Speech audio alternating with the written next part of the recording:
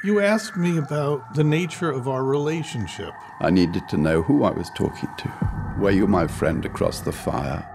Who are you? And if I can't answer that question? It's terribly difficult to recruit for a Secret Service. You're looking for somebody who's a bit bad, but at the same time loyal. There's a type, and I fitted perfectly. In your memoir, you say none of it's true. It's as I imagined it.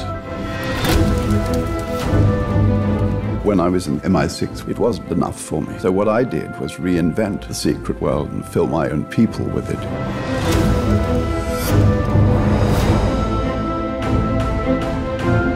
Why is betrayal an important concept to you? It has a long family background.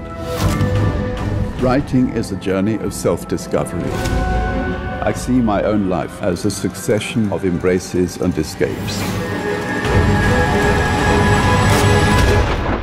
Maybe this is an interrogation. Maybe I am self-deceived. I don't know, but I'll answer any question you wish me to answer as truthfully as I can.